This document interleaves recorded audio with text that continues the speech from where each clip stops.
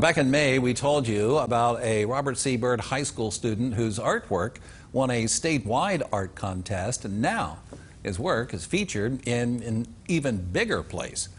Senior Bryce Johnson now has his work titled Something on My Mind inside of the U.S. Capitol building in Washington, D.C. as a part of the Congressional Art Competition. Johnson has a chance to win a $35,000 scholarship, and he's excited for the opportunity. This is pretty good, because I was working on that for like a couple of weeks, and it's nice to see the hard work paid off.